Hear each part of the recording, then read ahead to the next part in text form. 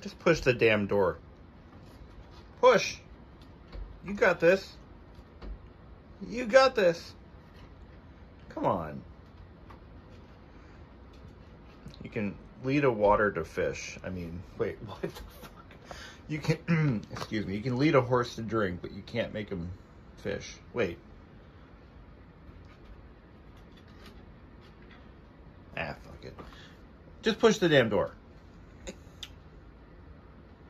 He just gave up. Really? Are you really that challenged? Huh? Are you really that challenged? Did you eat lead paint chips when you were a kid? Shit. Have you been gnawing on our woodwork? Damn it. I knew I should have had the house updated. Anywho. Today's the day. I just got a nice, ginormous shipment from Mauser.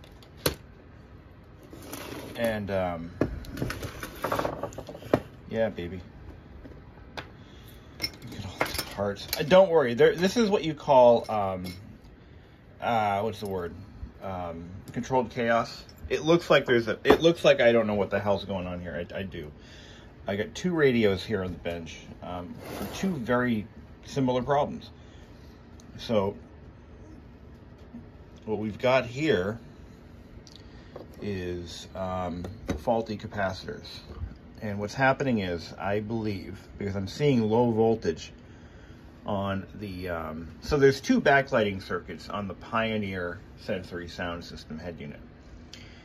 And one is powered on when the vehicle lighting is turned on. The other one is powered on independently of the vehicle lighting. And it's powered on when the unit is active. So when either function is selected, CD, FM, AM, etc., etc. So what's happening is I'm only getting 7 volts out of the display panel backlighting, which is the LCD panels. 7 volts is producing a very weak light out of those little incandescents. It's not enough light. It's very, very dim. And upon further inspection, I found that the capacitors on the power supply board, especially this guy right here, look at this thing, completely blown. So we've ordered all new capacitors for this power supply board. We're going to swap those out, and we're going to hopefully fix the lighting problem that this thing has. Now, in other news, I've got this Panasonic, exact model I don't know offhand. This is the one that was sent to me by a different person. This guy's from, I think, Washington. Let's see. Ohio. Yeah, this thing's from Ohio. And, well, the CD player's not working and the cassette deck isn't working. Everything else seems to be okay. So what we're going to do is we're going to start with a recap.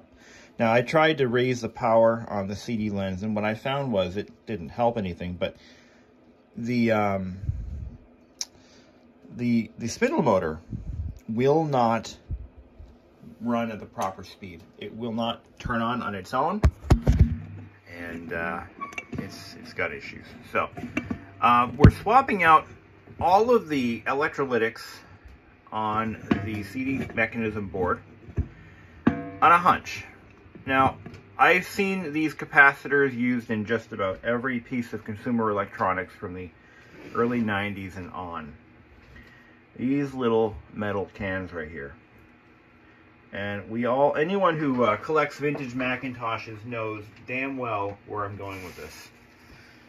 These are always the problem. Anytime you get a vintage Mac, an LC2, LC3, Classic, Classic 1, Classic 2, whatever. Doesn't matter what model, even all the way up into the Performas, the 575s, every freaking vintage Mac I've ever come across with any level of malfunctionness. So literally every vintage Mac I have ever come across from the early 90s to the late 90s that's had any level of malfunction, it's always the goddamn caps. So we're going to go ahead, and they're not expensive. They're easy to replace. We're going to just change them all out because we can. Now I'm only going to do like 1 or 2 of these on camera, and then I'm going to go ahead and just stop filming because this is like watching paint dry. So we're gonna take a couple of these out, and we're gonna make lemons out of lemonade. So one of the things I do when I do a recap is I mark off all the old ones, because sometimes you might start second guessing yourself. Did I change that one or not? Well, I'm gonna do that. We're gonna put a dab of a little dollop of, so what do we need? 6-volt 100s. There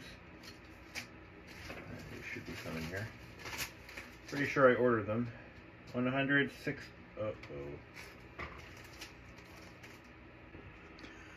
Alright, so rather than buy 6-volt 100 microfarad caps, I actually already had some of these 110s.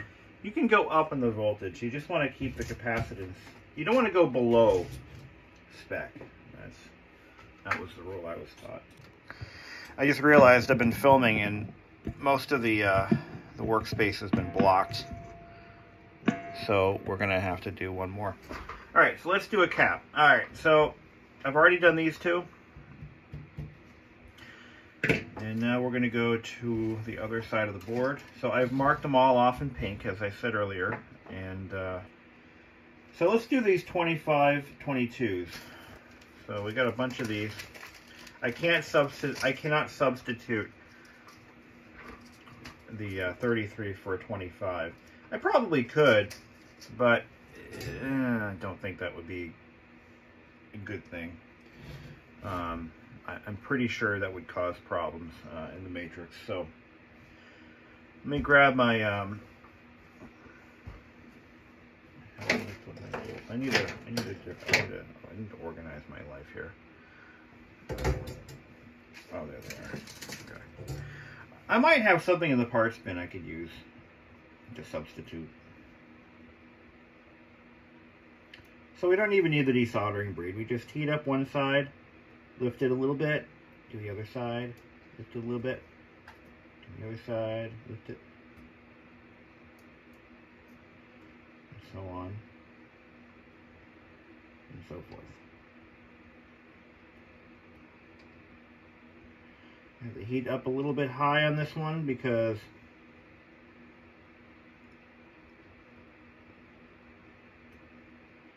I'm doing this at 700 degrees. It's a little much, but it heats faster that way. And I think they used lead-free solder. This stuff doesn't melt like lead solder does. So, I don't know when the transition began. I'll have to look into that. But this was made in 1990. And I think by 1990 they were already doing lead-free in some applications. So, that might be why. Okay. And a 3325, we'll just, quickly touch up the pads a bit. Prime them with new solder. And clean our tip. You always clean that tip. You don't want any burned flux and slag showing up in your work. Alright. 2225. We got a whole rack of them right here. So, open this guy up. Yeah, I'm going to check my parts bin. I bet I have something I need three 3325s. Not 2, 3 of them. So, yeah, that's unfortunate. I screwed that up. I mean, there's a reason they spec'd what they did, and I am not qualified to make a judgment call on that right now. So, I might have to go back and order more. That's okay. One of the things that I knew from life experience is to not, you want to set the expectations to the customer when you're doing stuff like this, because number one, you know, this isn't like bringing your car in to get the oil changed. You know, this is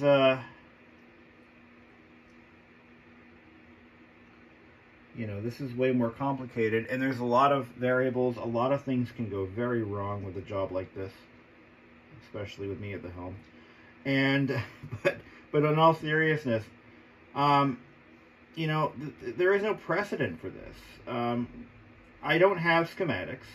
I don't even know where the hell I would find them. I was able to get the Pioneer schematics, but I don't have the Panasonic ones, and that's a problem. It really is a problem. So, without schematics, without really anyone out there doing repairs on these, I have no way of saying, oh yeah, okay, so when this happens, it's usually this part, because nobody's repairing these. Right now, I'm currently the only game in town, to my knowledge. There was one guy who was repairing these radios, and I don't know how in-depth he was getting with them. I don't know if he was doing CD player repairs or just doing auxiliary jack mods. But he just passed away, literally like 2 weeks ago. So, you know, with that level of knowledge gone overnight, and I never actually had a chance to reach out to him. I had a name, I just didn't know. All I knew is he wasn't doing Pioneer radios. He was only doing Panasonics. I'm thinking, well, I'm only doing Pioneers. I didn't think I was going to be doing a Panasonic, but here we are. Okay. 25, 22. We got one over here. Now I want to move all this wire out of the way. I don't want to burn any of it. We've got this little, a little tiny 3320, 3.325. 3.325. Did I buy a 3.325? Or did I not? Well, we'll worry about that next. What are these? I got, oh, the 1 microfarad, 50 volt. Okay, so you do this one here.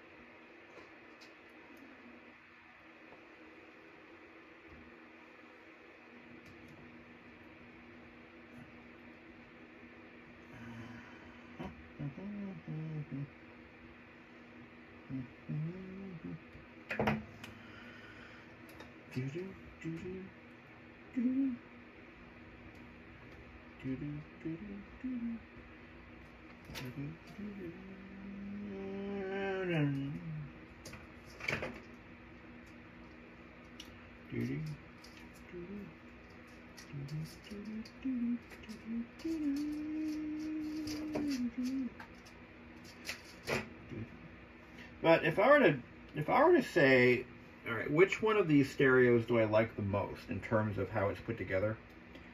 It's kind of a toss-up.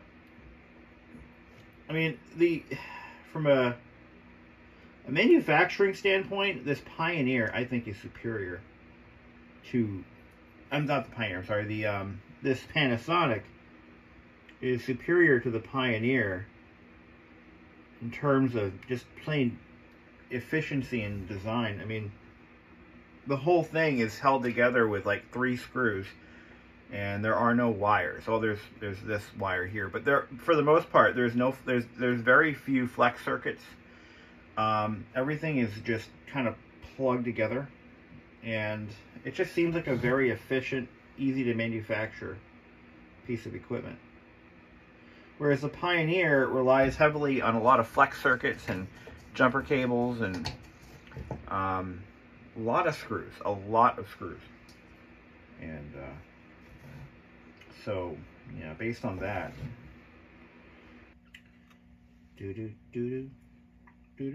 oh, SMT caps are keyed. So even if you don't know what the stripe means, or like in some of these, there is no stripe to indicate the negative side. Now, there's a plastic molded base on these SMTs, and they're actually shaped like a little home plate. And that is usually drawn onto the board, so you won't screw that up. Hopefully not. Now, one other component that I'd really like to replace is this little backup battery right here. Now, as far as I understand it, this little battery is what holds the, I believe this has an NVRAM type, or I'm sorry, a VRAM, a volatile RAM style system for storing the security code. And that, I believe, is what this battery is for. This battery should probably be removed. Just saying. It probably should be removed just based on that. The fact that it could someday leak. But, so this is what they call a security code radio.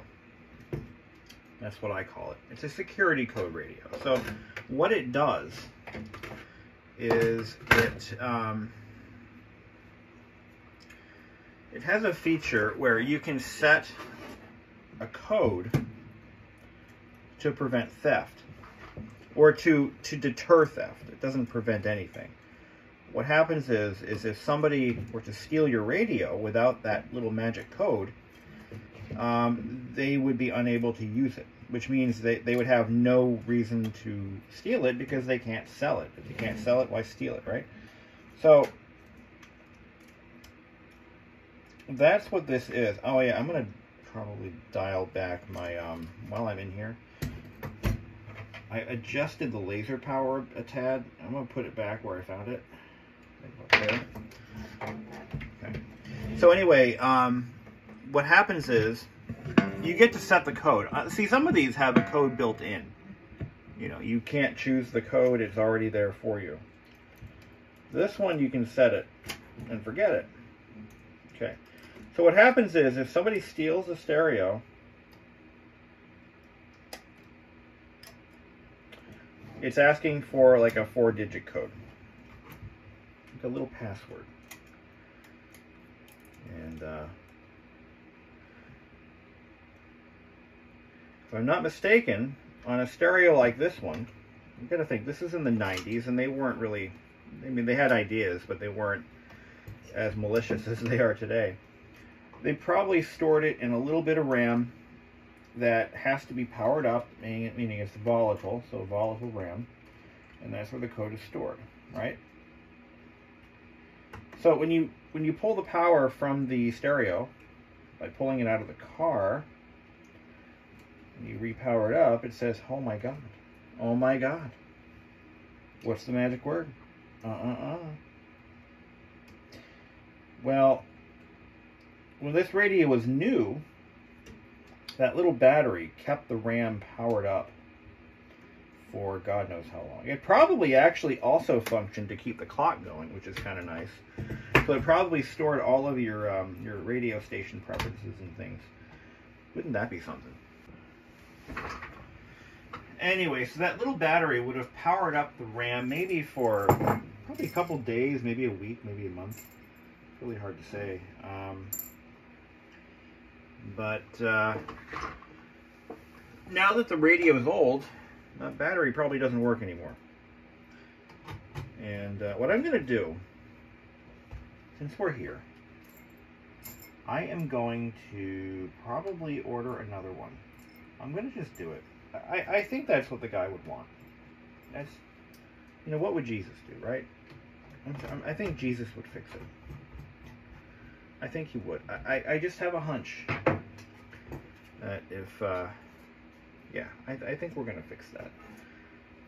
I really don't like the notion of leaving it there because I know damn well that it's going to cause problems, you know, down the road.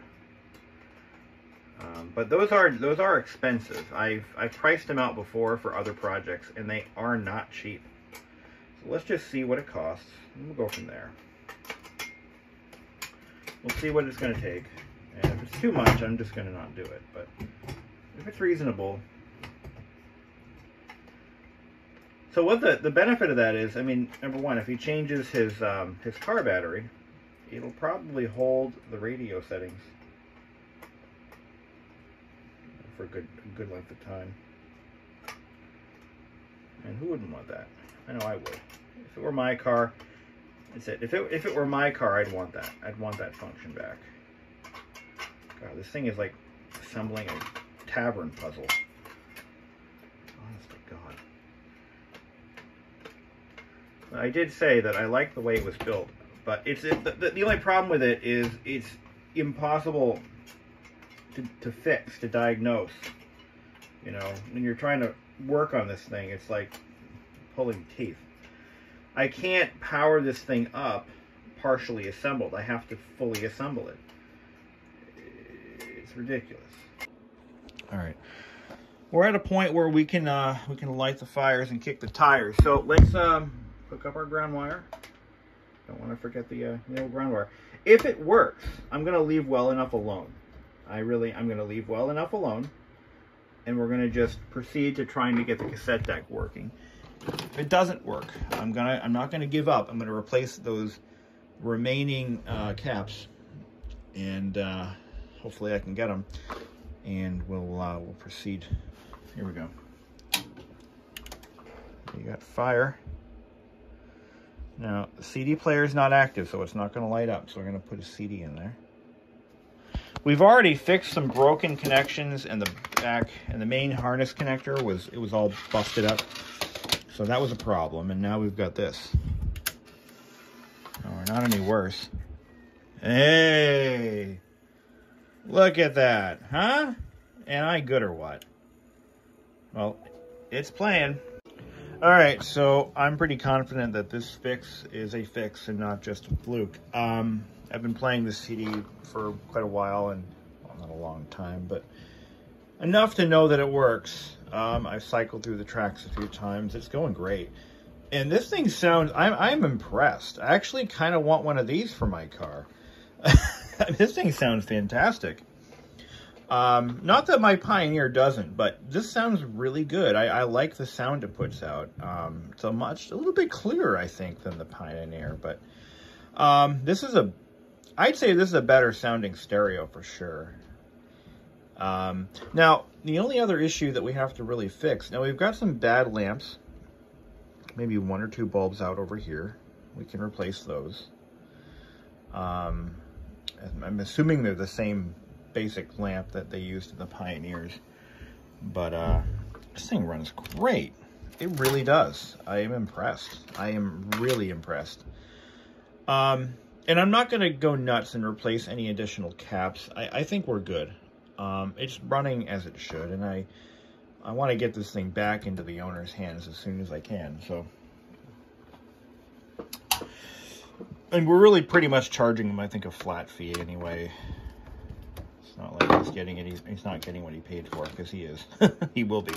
I still have to write up a bill for this thing. I don't even know what I'm going to charge him. I'm going to try to be as reasonable as I can, because, again, you know,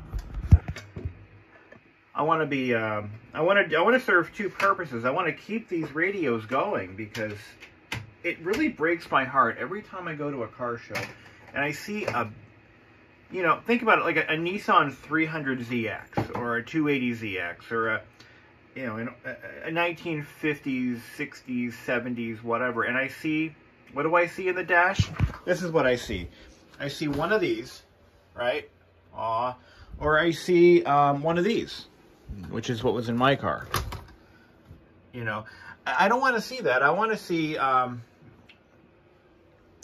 original stereos. I want to go to car shows and I want to see, this is for my own selfish pleasure. I want to see original stereos in vintage cars. I don't want to see those anymore, or those. I don't want to see it.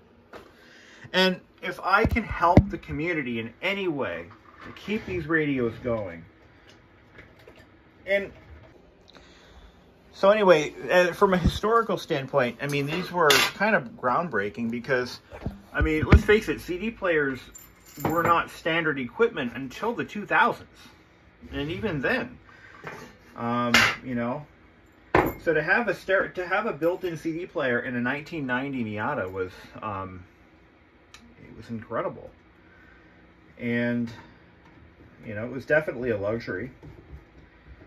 So that's why these are kind of nice to have, because they are a historical, significant piece. And let's just face it, this thing sounds really good. I'm impressed. I figured it was going to sound flat and tinny, and no, not at all. Not at all. This is the wrong cover, isn't it? Oh, wait. It's the right cover, but it's the wrong box. We're not actually done in that one. I didn't mean to put those screws back. I'm sorry. I'm sorry, Mama. I didn't mean to put the screws back. All right.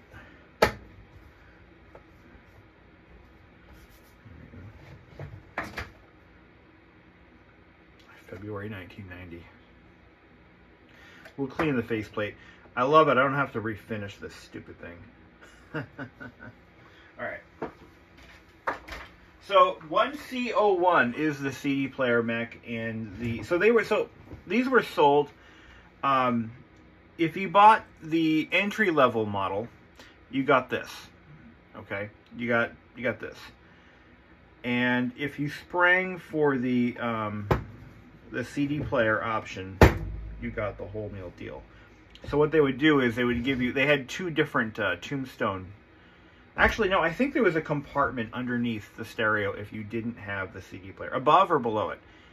And so if you didn't have the CD player option, there was like a little blank compartment for, you know, storing cassettes or something. But if you sprang for the CD, then you got all the bells and whistles, but no storage compartment. So I found that there's a blown bulb in this faceplate. It was the one, it's actually the one in this region here. And we're going to try to change that out in this video. The cassette deck, you know, it's funny. It's mechanically, it's solid. I don't understand what the problem is. But it's not pulling power. Or if it is, it's I don't know. I got to take a good look at it. It could be mechanically jammed. It's always a possibility. It's hard to say at this point. Oh, why is that a different size? Whose decision was that? Crank that off. I would like to finish a stereo soon, one of these two, and then I can send it back and collect payment to fund my hobbies.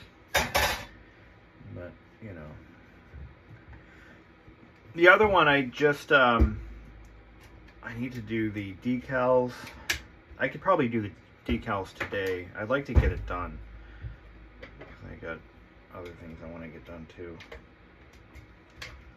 But, yeah, I'm going to have to come up with a price structure. Now that I know how to fix some of the more common problems that I've come across, let's take a look at this thing. So we've got a bulb. We've got to look at the back of the board. There should be an obvious place where there's a lamp. It's not obvious. So we're going to have to go investigate. I'm going to warm up my iron. I've got the bulbs already in stock. I bought like 200 of them, so I have enough of those to get the job done. And we're going to take this apart. We're going to change that little burned bulb.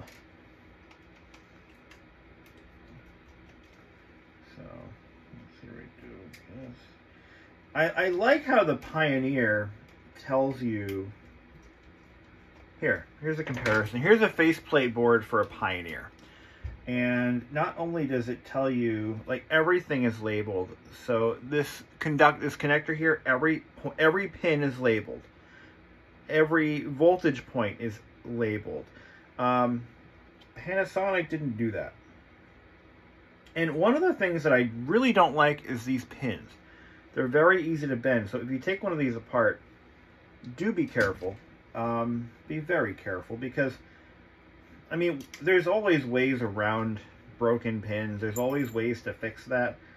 But I would rather spend my time doing other things than that.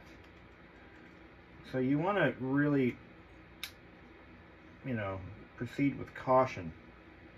And the way this is snapped together makes me really nervous. This is old plastic. It's brittle. It's not new anymore. So you want to be very careful. And I don't have a spare. These radios, as I was saying, they're actually quite popular in enthusiast groups, because they are the OG radio. This is the original Miata high-end stereo. Before there was a Pioneer, this was the high-end. So before they offered the Bodysonic system and all that happy jazz, this was the top-tier stereo for the Miata, which is why they're so coveted, working or not. But so we've got one blown bulb, and it's this guy here. That I know for sure. These little bulb condoms come off. You want to reuse those. Yeah, there we go. And look at that. It's the exact same bulb that I have with the Pioneer. So we will change that one out. Should probably do them all, but I'm only going to do the one. And I think we got plenty of lighting on the displays. So these are the end bulbs for those. Those are easy to do. And I'm going to clean the screen up as best I can. But yeah, I'm seeing a common theme here with Miata stereos, and it's because of the fact that it's a convertible. The screens, they lose that coating, and you know, it's not good. People clean them wrong. They use the wrong stuff, and once you lose that coating, it's done. So we can clean it with alcohol. Yeah, but yeah, it looks okay. It's not great, but it looks all right. Yeah, that's definitely the one that's blown. So I'm going to desolder it from the back. I have my temperature up sky high. I don't need it up that high. I generally solder at 600 degrees for leaded solder. It's a temperature that I found works pretty well for me. Let me get my, got a little box of bulbs here somewhere. Already opened up. Here's my desoldering braid. Just double check what I'm doing. Yep, these two.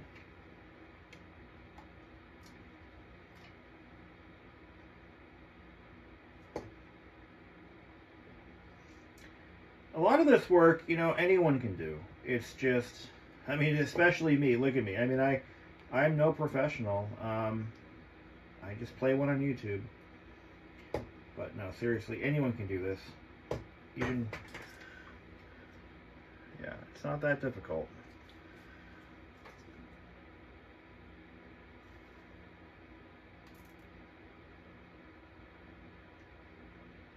Okay.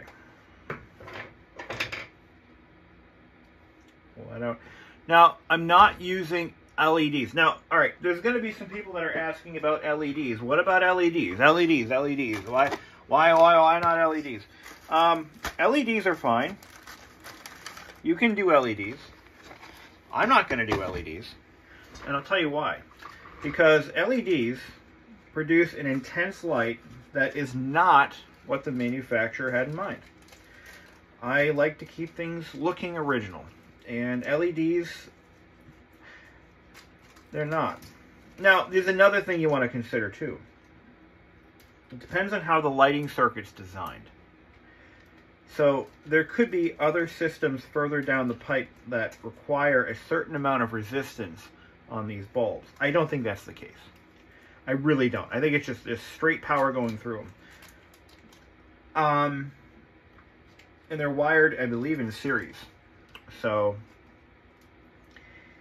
no, I'm sorry. They're wired in parallel because if they were wired in series, if one lamp went out, they'd all go out. So yeah, you can do LEDs. I'm just choosing not to. But you've got to. But before you start ripping out incandescents out of things, you've got to look at how it's actually wired, because if you have the wrong amount of resistance on that circuit, you can cause some major problems. But I don't believe that's the case. I am in no way saying that I believe that to be true. Not in this instance. Okay, so we've got our new lamp. And we're gonna tack her in. And the bulbs that I bought are actually an exact replacement for these. They're not an exact replacement for the Pioneers. I just want to point that out. The Pioneers use a slightly different bulb. I don't have those bulbs. I have these. Funnily enough, ooh, that's going to leave a mark. Soldering burns, by the way, are a rite of passage. Okay, so that's it for that. We'll shut the iron off. So we should have a, put our little bulb conduit back on so that they don't procreate, make more bulbs. So the Pioneer, yeah, it uses a slightly different bulb, but these work just fine. So as I was saying, I got the recommendation for these bulbs because of something that, what's his name? The one who just passed away. I think his name was Anderson. Because of something he wrote up on the Pioneer, or the Panasonics. And I'm thinking, well, they can't be that much different, right? How different could they possibly be? Well, a little bit. Look at that. So he should have a fully lit display and control panel.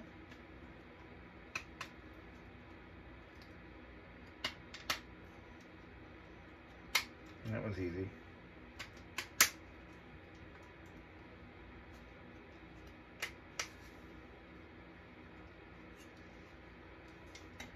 All right. What is, oh, there we go. Got it in. Okay, good.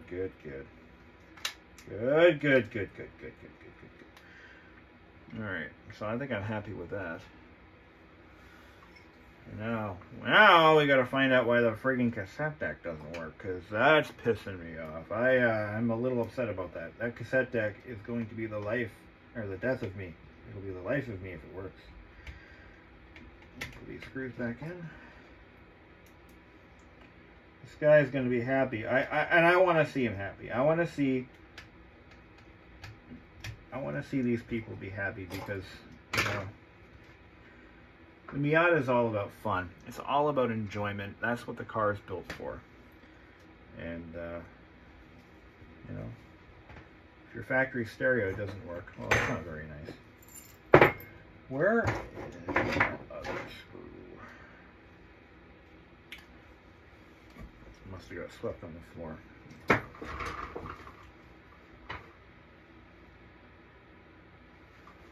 See it.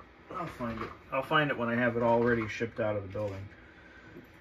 I didn't put it in the cup. No, I put them on the cloth so I wouldn't lose them. And, well, you saw how that goes. That's all right. That's okay. They're just there for fun anyway. All right, so unfortunately, this replacement bulb isn't as bright as the remaining. It works, but it doesn't work. Yeah, it's not really cutting it. So those are the bulbs that were recommended to me. You know, I can only do what I can do. But they're all lit. There are no lamps out. Both ends of the display are lit. Everything's lit. There's really not much else I can do. I don't have a brighter bulb to magically pop in there, so. But what's concerning me right now is I'm not getting anything from the tuner. I don't know if this is the problem that he was reporting to me initially, or related to it. Also, it looks like the cassette deck is a mechanical issue, which is good because I can fix mechanical issues. It's actually jammed. The loading mechanism is jammed. So, why there's no sound? We're getting audio from the speakers because I can hear the beeping sound from the tuner and all that, but I'm not getting any audio per se. Don't know why that is right now. All right, let's crack this nut. So I'm noticing that this motor is trying to spin. I was able to visualize that. So it's trying to spin and it's not. It's just like, no. Kill me now. I'm 32 years old. I got 6 kids by 3 baby daddies. Leave me alone. I am not playing these games anymore. That's what it's telling me. It's like, no, just don't. Don't. So, okay, so we already had this end apart. We haven't taken this end apart. This drive motor, which drives a little worm gear, you want to be careful, really careful here, because we could throw something out of alignment or out of time, and that would be devastating. We have no documentation on this mechanism. I don't have another mechanism like it. Just see what we can do. So this whole thing, the guy doesn't really care if I fix his cassette deck. I just, anytime I have an opportunity to learn about another unit, let's just see what it's going to take, because somebody is going to want me to fix their cassette deck, right? It's going to happen. Alright, let's see what we can do. I'm so nervous. I don't want to throw it out of alignment. Oh god, I don't want to mess it up. Usually once they're out of time, and I don't have the specs for, you know, getting everything lined up for reassembly, yeah. It's probably already out of time anyway because of, well, the fact that it's jammed beyond belief. Oh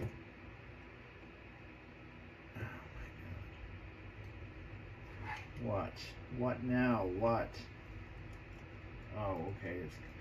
Alright, so we gotta take the, we gotta take that belt off. We gotta take these out. Those have already been out. Here we go. Okay. Is there something I need to know here? What am I doing? What's the matter? What's holding up the works? Is there a wire? A spring? Oh, there's a spring. It's always a spring.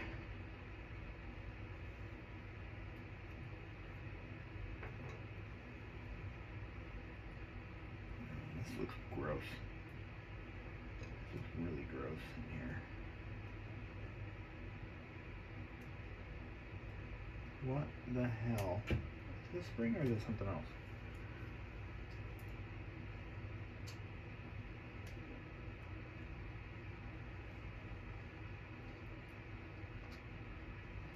What am I missing here? Oh, I see. I see what it is. What we got to do is we got to take this little board off.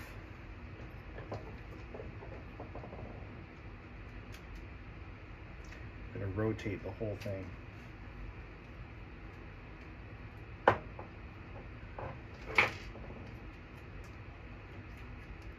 Okay, so that's got to come out as an assembly.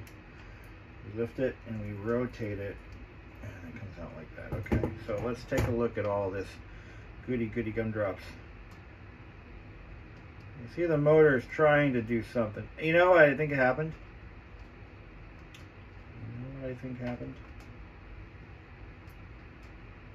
I'm asking, do you know what I think happened? Because I don't know. Alright, so it's out of time. So the motor is not frozen. Let's just make sure that these work.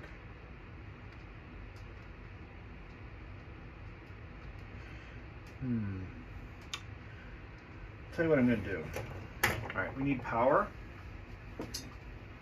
Alright, so I'm going to take some probes. I want to cycle that motor.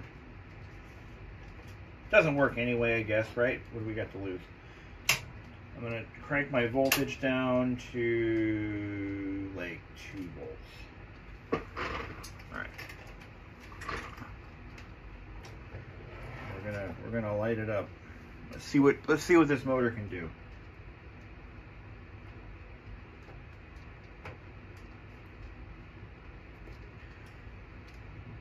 Precisely dick. That's what it can do. Dick. It doesn't do anything. Let's raise it to 6 volts. 4 volts. Oh, I'm looking at the wrong scale. Let's say this is 5 volts right there. Here we go.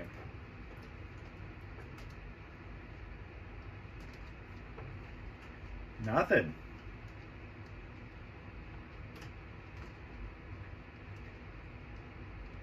It moved a little bit.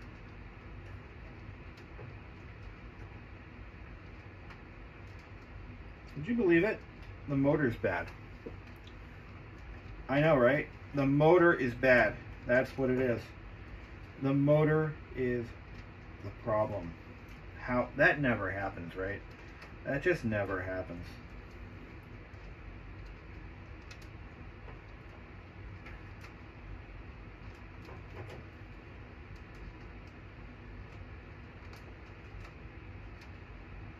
Oh, wait a second. Oh, so I found the problem. Believe it or not, I found the problem. Okay, it just hit me. I've seen this before. This gear, okay, this little motherfucker is the problem. And this is, okay, yeah. What's happening here is this little gear is frozen on this little shaft. Look at that. It's tight as a drum. Holy shit. It's tight. And here's why. It shrank. Look at that. Look at that. That's what's wrong with it. How about the others? Oh my god, they're all doing the same thing. All of them are. We could take all these gears off and we're going to fix this. We're fixing this. I found the problem and I'm gonna fix it. Okay? So all of these little gears, they've shrunk. It's nylon. Nylon shrinks and it can crack. So you gotta be careful. Alright? Guys, this is we're gonna get this going. Okay? I don't care if it's the last thing I ever do on earth. We're gonna fix this stupid thing. But I've never seen it so bad. I've seen this on other cassette decks, but not this bad. This is bad. All of these nylon gears are stuck to the shafts that they ride on. Except for this one. This one's loose. But this cam gear, look at this thing. This cam gear is stuck. They're all stuck. I gotta find that. But look at this. They're all stuck. And here's how we're gonna fix it. We're gonna drill We're going to take these over to the drill press, and we're going to one-up size those holes. Oh my God. Look at that. Look at that shit. All of these, we're going to drill them out, and we're going to make... Here I am thinking it's a motor, right? It's never that simple. It's never the motor, and it's never lupus. Okay, I just bought this new set of drill bits. So that gives me a lot of sizes to choose from. And we just need to kind of ream out the holes. I gotta get myself a fucking tripod for this fucking phone. All right, here we go. So we gotta find just the right size. We just need to ream the holes out a little bit. All right, here goes nothing.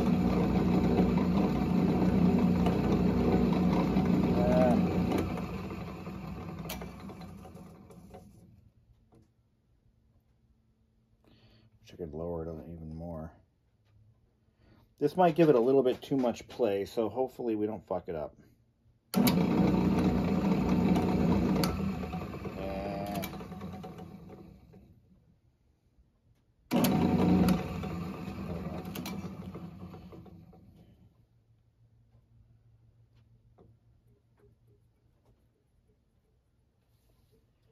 That should do her.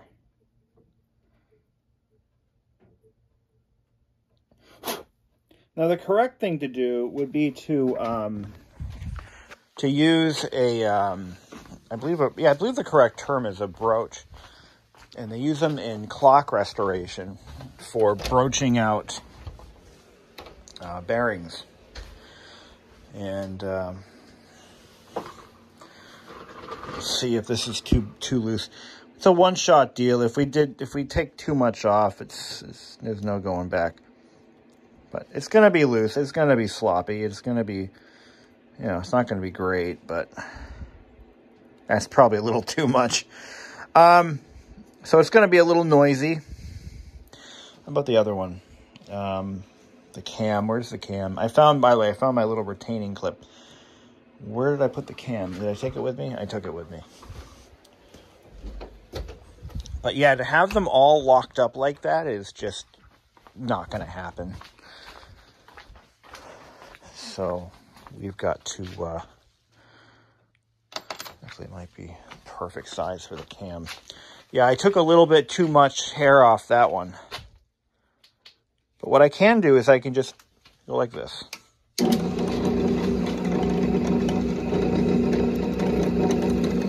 Just kind of go like this, massage it up and down. Just take a little material off. Put it back on the, yeah, I took way too much material off. So that gear is going to be sloppy seconds, but that's okay. We'll just load it up with grease. I don't think he's going to be using this cassette deck every day either. See, look at this. Now it moves freely. And, oh yeah, it was on the right way. So, yeah. Oh, no. No. Okay. Got to take a little more off. All right, so this one I did by hand. I just put the drill bit in a vise. I was stupid the first one. Oh boy. Anyway, so put it in a vise. Now, these gears aren't timed. And it looks like it's going to be timed based on the position of this micro switch. Okay. So that is a good thing, because we don't have to worry about getting things timed perfectly, because it's timed by how can I put this? The way it's built, it's a little bit simpler than what I was expecting. So we do want to put a healthy dose of PAO grease on this during reassembly. But this moves now. These move. These two don't. All right, so we can probably put some of these clips back in place. For the cam, oh yeah, I want to get some grease in it.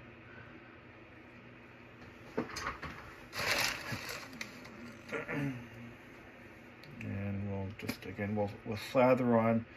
The PAO grease is good because it doesn't cause it looks like they used a petroleum-based grease initially. And the problem with that is petroleum grease is what accelerates the degradation of these nylon gears. You can see what happens is the oil separates out of the grease, and it causes shrinkage. And PAO grease doesn't have that problem. As far as I know, I have not seen it have that problem personally. But you never can tell sometimes. So we'll just snap these. Actually, I'm not gonna. No, we're gonna leave that alone. And this, see, look at this stuff. This is like petroleum-based grease. This shouldn't be on here. I don't know. I don't know, man. That's what they used. Now I'm going to take this one off very carefully. Put your finger on top of that so it doesn't go flying. Okay.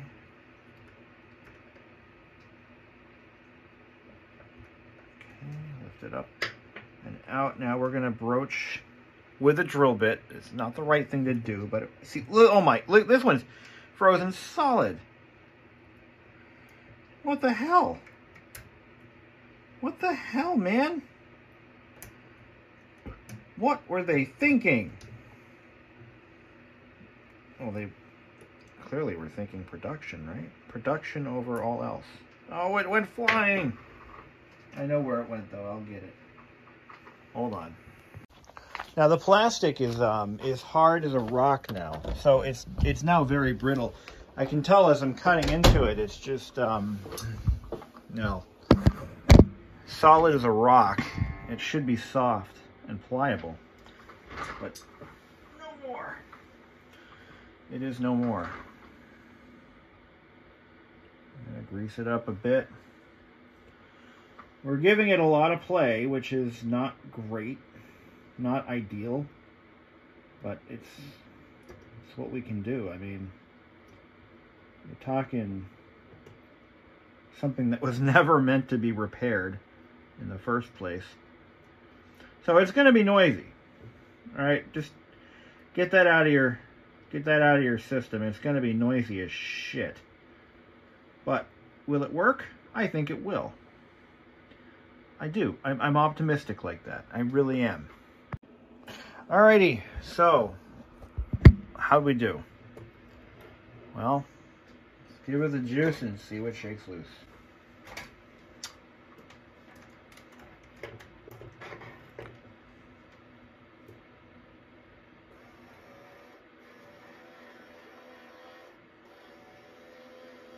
Why, I think we got it.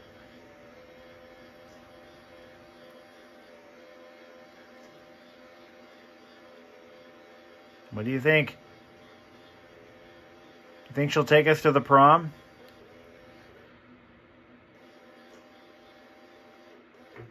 Okay. Okay. I think we fixed her. Are we ready, kids? Aye, aye, Captain. All right, let's do it. Okay. Where's my tape? Where's my tape? I just had it here a second ago.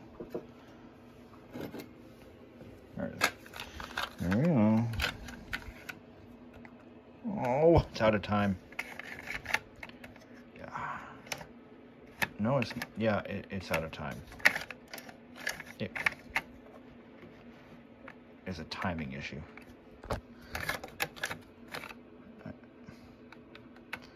Now it's jammed. Okay, back apart. That was a symbolic gesture. I figured out what I was doing wrong. Here's the trick. You've got to assemble the deck in the with the tape in. So you've got to manually engage the carriage so that the tape is in the dropped position. So there's no tape in there, but you could put a tape in there if you want to. But you want to assemble it with the carriage in the dropped position. Then you can put in your Let me show you. So it's upside down. Just keep that in mind. It's all upside down right now. So here we go. Listen to that. It runs. Fast forward.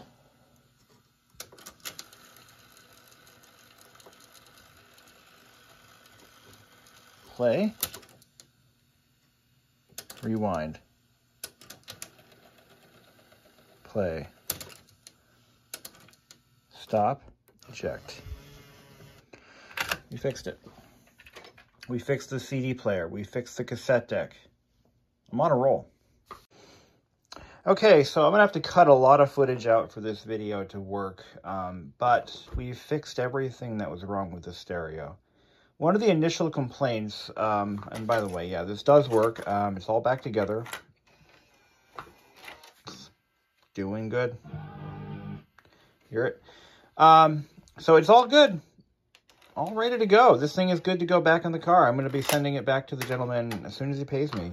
Hopefully, I send him a bill, and I have to work out what I'm going to charge him. I'm actually into this more in time than materials. The materials expenses were very minimal.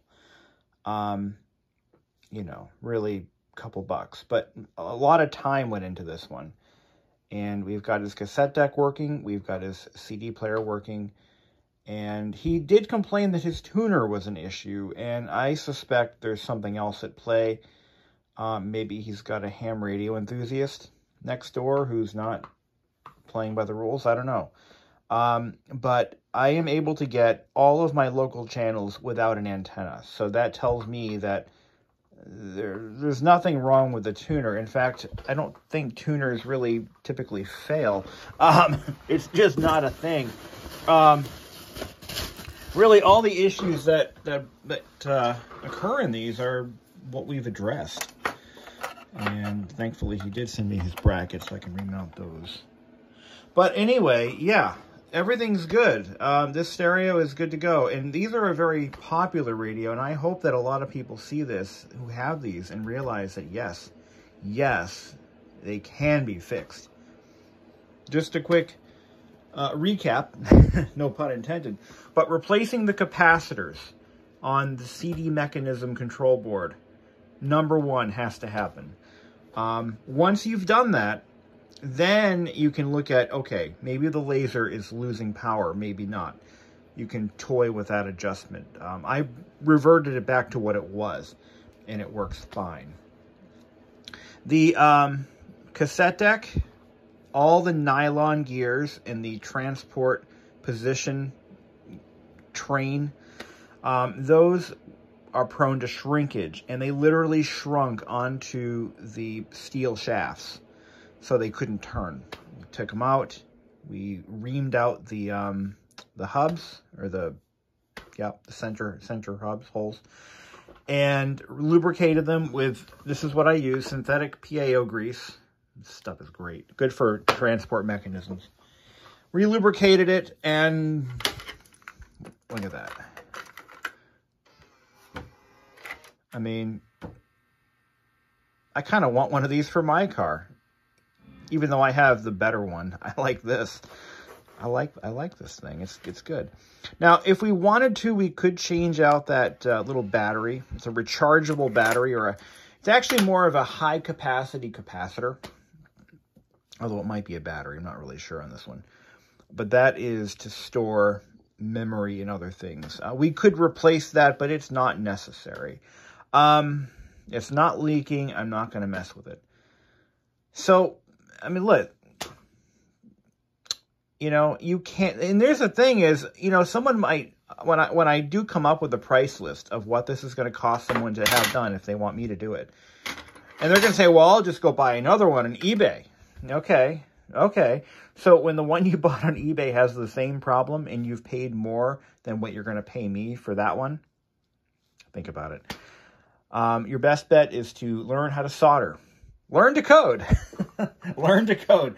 Yeah, learn how to solder, and you can fix these yourselves. And, you know, I have my entire life, I've been spending time, you know, learning how to repair things, and this is Every little skill I acquire helps, and you can do the same thing. If I can do it, so can you, you know?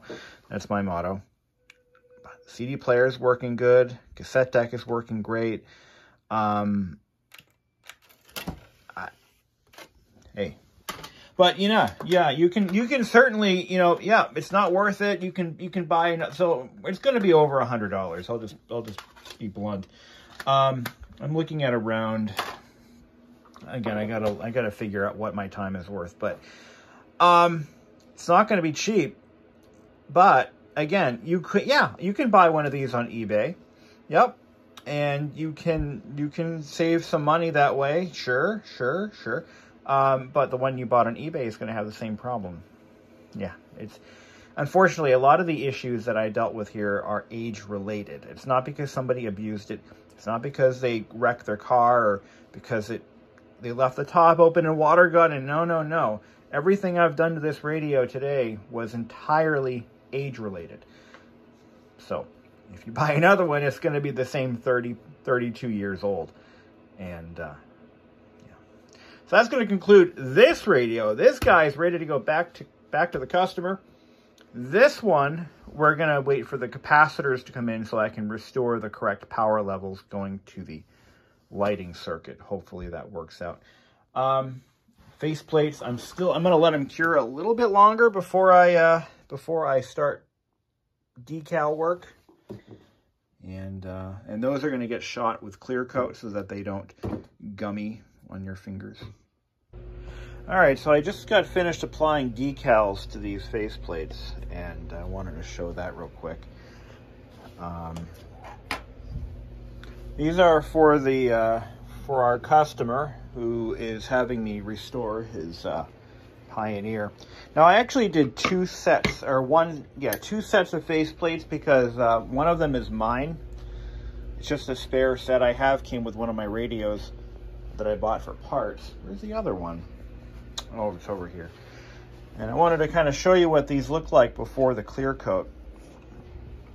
Now we can't apply clear coat for a little bit longer. I'm going to give it about a full 7 days since these were painted. I want to make sure that paint is fully cured, because what you don't want to have happen is it to react with the clear coat and it'll start wrinkling. So the name of the game when applying these is you want to cut as close to the text as you can. I did this one as an example of what happens when you don't. Now, once these are clear coated with a matte finish, it should blend the background of the decals in with the clear. At least that's my hope, because it is pretty obvious that these have been decaled. But once they're cleared, they should be okay. And then if you plan on sending me a radio for a restoration project, do understand this takes time. And a lot of that time is literally waiting for paint and coatings to fully cure. And we are still waiting for parts. In this case, I discovered it needed capacitors. And so I gotta wait for those. So this guy is gonna be waiting about a week or two before he gets his radio back. It could take a month, depending on my workload, really. And this stereo, which is ready to ship off, it didn't take long at all. This one just needed capacitors in the CD player mech control board, and it needed some finessing in the cassette deck, and now everything works. Works pretty well, actually. I'm actually very happy with how this came out. It sounds good, and I think that customer is going to be pretty pleased with what he's getting back. So that's my hope, that he's happy with it. Now, in terms of price for doing a Mazda sensory sound system, the Pioneer head unit and body sonic, that's a little pricier. See, that $150 I think is reasonable for my time and my materials. That includes everything, by the way, return shipping and all. These are another story. This takes a lot of my time, my patience, and materials. I mean, I have to sacrifice one of my kits over here in these envelopes. I only have a few left, and I need to make sure that I have enough of those for future projects. But for a complete decal and paint job, plus the capacitors and the power supply that he needed, plus the Bluetooth conversion that he requested, you know, those modules alone, just the module, by the way, cost me 20 bucks. The modules cost me 20 bucks. One can of clear coat cost me over $30. The decals, those are just the decal kits. My cost, you know, we're looking at around 20 bucks for the decal kits. So there's a lot in the capacitors. We're looking at about 10, 15 bucks in capacitors, depending on how serious it needs it. You know, with all of those expenses added on, that's a lot of material costs, plus return shipping. You know, this guy is looking at around, plus my time, you know, I have to take over my whole bench here for one radio, you know. We're looking at around, I'm thinking 250 to 275, based on need, what else it needs. Now this radio I actually had to pull apart from one of my part stereos, a part that I'll never see again, because his light diffuser was melted on the body sonic amp. Did I keep it over here on the bench? No, I think I tossed it. But this part right here was completely melted. So I had to give him one from one of my part stereos. These things happen, you know. So yeah, it's expensive. Like, I'm thinking if I'm going to offer this service to anybody else, $275 just for all of what I've done to this Pioneer right here. $275 I think is a fair price. And if the thing is, you can't buy these stereos. You can't. I see broken ones going for $100 just a part stereo. And if I'm going to keep this as a sustainable business for any length of time, I've got to make sure that I'm charging enough to where if I have to buy a part stereo, I can do that. A working unit, I've heard them going for over $1,000. You know, so it's not a lost cause for somebody who really, really wants the factory Pioneer stereo. You know, they're gonna have to pony up, because it's really a lot of work to fix these things up. Is it worth it? Really, no, because for $100 you can put in one of these Kenwoods. You know, you can do that for $100 and you got Bluetooth. If you want CD, you can get a CD player. You know, but yeah, it's a lot of work. But I think it's worth it. You know, I've personally invested over $1,000 in just materials and buying part stereos to pull a few boards and stuff out of. And I bet about $1,000 in my own stereo. And a lot of that actually ended up becoming startup costs for this little venture here, because I had to pay $444 for those labels. Yes, they were that expensive. You know, I had to spend time designing decals. I had to spend time working with the supplier for the labels and getting them just right, and a lot of back and forth. One can of clear coat, I can't believe how expensive that shit is. 30 bucks, I think, is what I pay for that. You know, and you can't like put it on the shelf. Once you've activated the can, you got 48 hours. You know, so queue up as much stuff as you can before that can turns into a pumpkin. So anyway, that's it for now. Thank you for watching, and I'll probably do one more video. We'll finish up this guy's Pioneer, and we'll get him on his way. That one's being shipped out hopefully this week. I'm just waiting for payment on that, and he's ecstatic with what I've been able to accomplish for him, and just try to keep this going. Yes, I am accepting additional radios. I've put out feelers. I think I've got 1 or 2 more people that want me to do theirs, and we'll see how this one comes out, and maybe make some adjustments if we need to. All right, thank you for watching.